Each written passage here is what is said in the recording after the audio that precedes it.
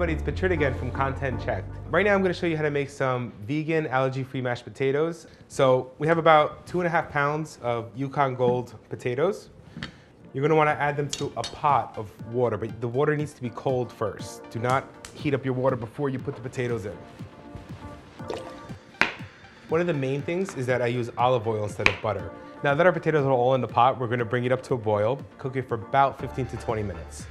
All right, it's been about 15 minutes and my potatoes are done boiling. They're super soft. I could put a fork right through them, so I'm just gonna strain them.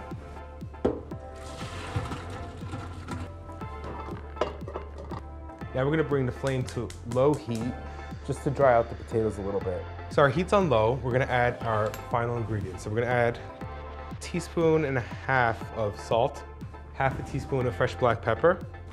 Now this part is totally up to you, but I love the butter flavor, so I'm gonna add like 2 tablespoons of vegan butter and the olive oil. So this is what makes it creamy.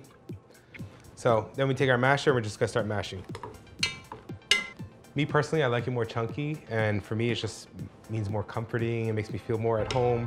Now the final step is we're gonna plate it up, chop up some chives, and serve it. You actually smell the olive oil. The heat from the potatoes slightly cooks it. So here, we're just gonna do a little light chop of the chives. Then we're gonna drizzle again with some olive oil. And there you go, you have comforting, allergy-free vegan mashed potatoes.